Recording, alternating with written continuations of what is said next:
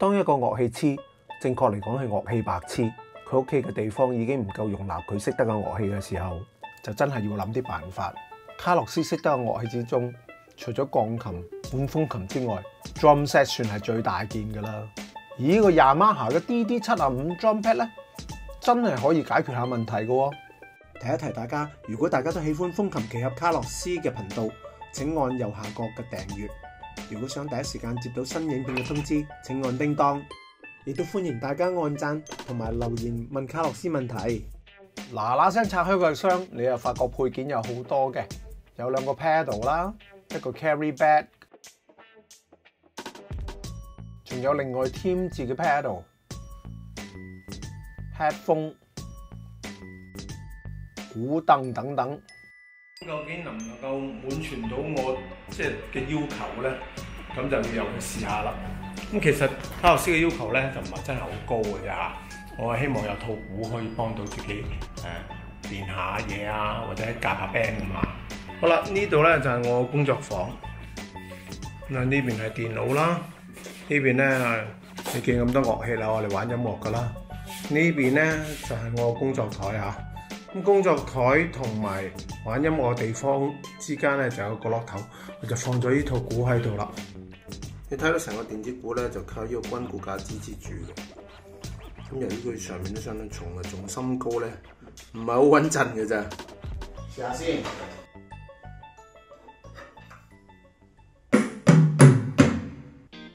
首先係講個 pedal 先啦。嗱，如果 pedal 咧，你用翻佢原裝跟個所謂 pedal one 同埋 pedal two 啊，咁我覺得就唔得。呢個咁踩落去咧都唔知咩感覺，揾隻腳踩係咪？但換咗呢兩個腳踏唔同晒咯喎。呢個咧 kick pedal 應該插入呢度，而 hi-hat pedal 咧就插入呢度。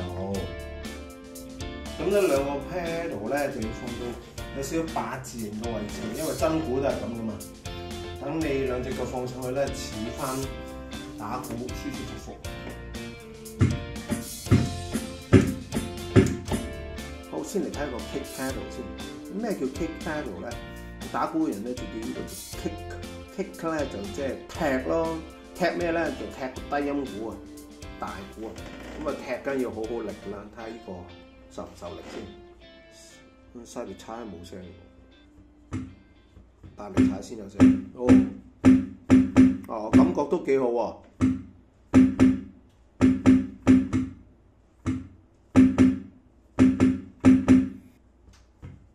好似同真嘅彈力爭少少，但係個感覺都 OK。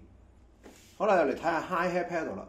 hi-hat 就係嗰個叫開合拔啊。咁你踩落去咧就應該有聲嘅，係啦，一踩佢就合埋。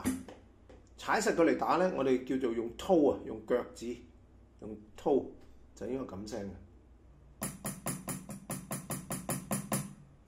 如果放開佢咧，我哋叫 heel 就隻腳踭啦，用腳踭即係冇踩實佢，就應該咁聲嘅。所謂 heel toe 就係咁啦。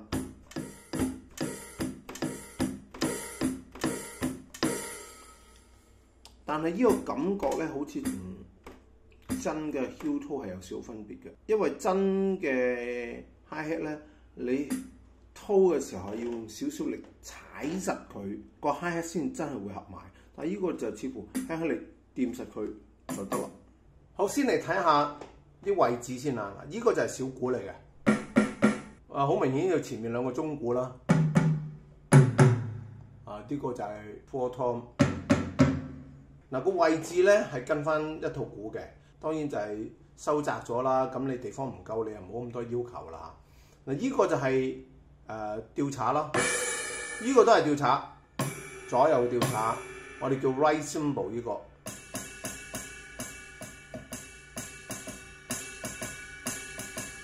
呢個就 crash cymbal。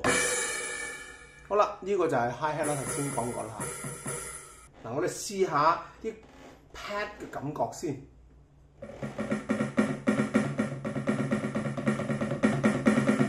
佢係有大細力嘅，有大細力嘅，有大細力嘅，有 dynamics 嘅。跟住嚟睇下啲功能啦。咁由左手邊開始睇啦，呢個 master volume 好明顯就係控制嗰個大細聲啦。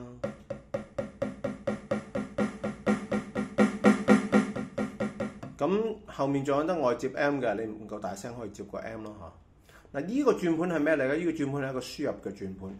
嗱，譬如而家正常嚟講，呢個數字咧就係第幾套鼓組啊？呢度好似有100幾套鼓組啊！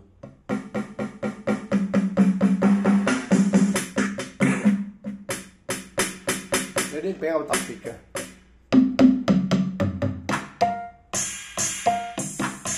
咁樣打唔同嘅音樂要用唔同嘅鼓聲噶嘛。下面有啲示範添喎。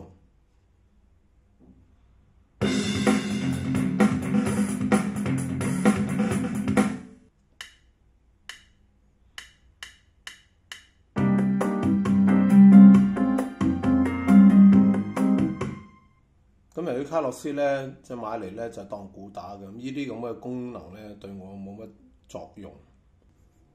咁呢個 click 咧就攞嚟打拍子嘅，咁啊打鼓嘅人咧通常練習咧都需要用拍子機。咁個拍子機個速度可以用呢個嚟校。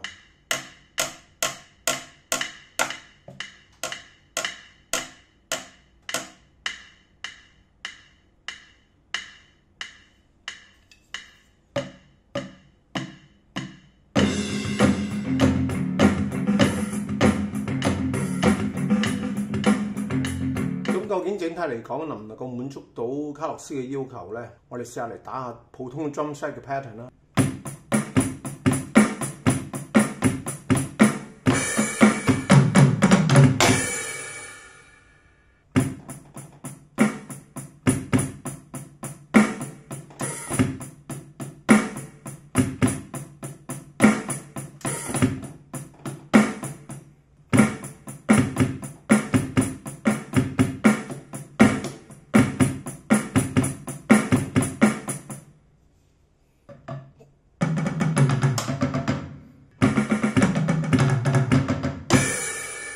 基本上都可以用嘅，不過對卡洛斯啲眼界唔係咁好嘅人咧，咁細個 pad 咧，好多時會打錯啊！我覺得佢係符合我要求嘅。反正我都唔係一個專業嘅 drummist， 我又唔會用佢嚟真係練習打鼓嘅 skills 嘅。主要我用途咧都係自己同自己夾下 band， 或者揾埋4兄弟一齊夾 band 咁樣。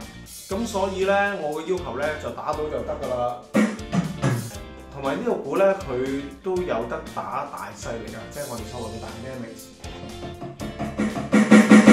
因為我有另外一套咧捲得埋嘅，響同唔響嘅啫。咁嗰套咧只能夠作為換。仲有一個好處，因為呢套嘢啦係可以接駁 MIDI， 可以接落去電腦。咁我只係可以用佢嚟輸入電腦，唔使打琴鍵咯。整體嚟講，今次嘅購買經驗係100分。